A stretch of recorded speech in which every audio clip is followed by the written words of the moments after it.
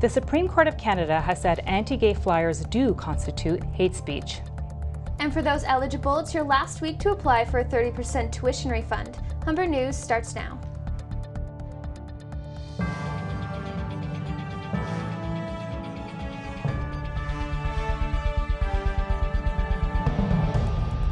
Hello, it's Wednesday, February the 27th. Welcome to Humber News, coming to you from the Broadcast Centre here at the North Campus. I'm Julia Frazina. Thanks for joining us. And I'm Katie Boyven. Ahead on our show, we have all your news and sports highlights, as well as your 5-day weather forecast. But first, our top story. The Supreme Court of Canada has ruled that a Saskatchewan anti-gay activist violated hate laws with some of his flyers. Chief Commissioner Judge David Arnott says it is necessary to stand up against hate speech.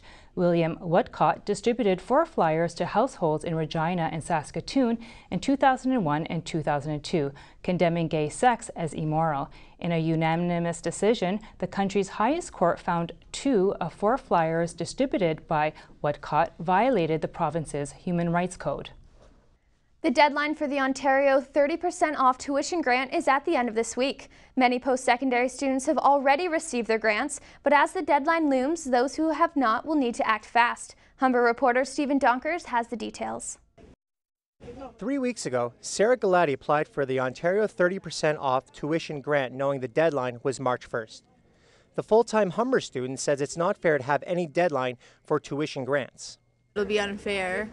I mean, what happens if someone's not not focused enough or to take the time to study? People have work, other family things at home. The Ontario Liberal government brought in the tuition grant after they won the 2011 provincial election. To be eligible for the tuition grant, you must be a full-time student at a public college or university in Ontario, have been out of high school for less than 4 years, in a program you can apply to directly from high school, meet the citizenship and residency requirements, and parents' gross income is $160,000 or less. Earlier this month, Progressive Conservative leader Tim Hudak said he and his party want to scrap the tuition grant in favor of a grades-based grant program. Simply put, the higher your grades, the likelier you'll be to get grant money. Humber's financial aid manager says the PC's proposed changes could be an effective alternative to the current grant system. No, overall it won't be a bad thing to do that. But I guess one program, they have to cut one program in order to implement another program. While the Progressive Conservatives are pushing for a different tuition grant system, the Liberal Party has fired back, saying that while the Liberals are still in power, the current tuition program isn't going anywhere. Stephen Donkers, Humber News. Pearson Airport has cancelled close to 300 inbound and outbound flights due to the storm this morning. Passengers are being asked to check their flight status before heading out to the airport. The storm also left more than 3,000 people in Durham and York region without power overnight and flooded a few major roads in Toronto, including the Gardiner Expressway. The heavy weather system has begun to subside, but snowfall is expected to continue into tomorrow. A 17-year-old Toronto boy charged with manslaughter has been released on $100,000 bail.